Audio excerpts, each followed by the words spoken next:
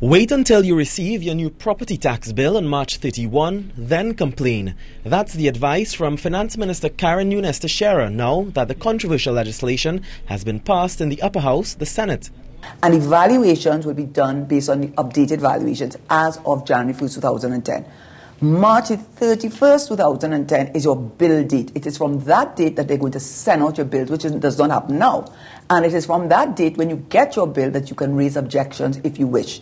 Speaking on the CNC3 Early Morning Show, Minister Teixeira re-emphasized a previously stated position that the system will be fair and will bring equity. She says customers can go onto the website and compare their taxes with similar properties in the area.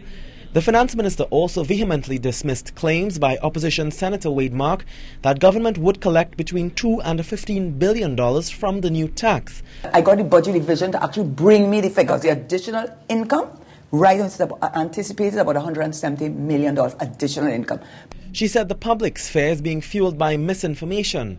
Meanwhile, the Finance Minister also assures that the economy remains strong as the year comes to a close and, despite the global situation, did not enter a recession. I think we've ended the year pretty well. I mean, our Heritage and Stabilization Fund, we have not drawn down on that, even though the circumstances could have permitted for that. For CNC3, I'm Kamal Georges.